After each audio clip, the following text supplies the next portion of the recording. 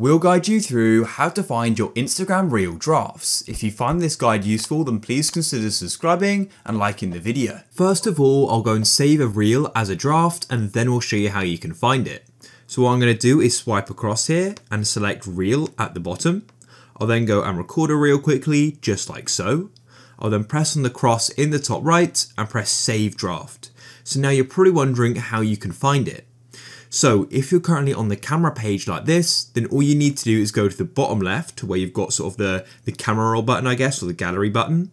And this will then go and open this page up where you can go and select recent videos and others as well. But at the top, you'll go and see some options, one of them being drafts. Then what you can do is go and click on drafts like so, and you can then go and see the different drafts here.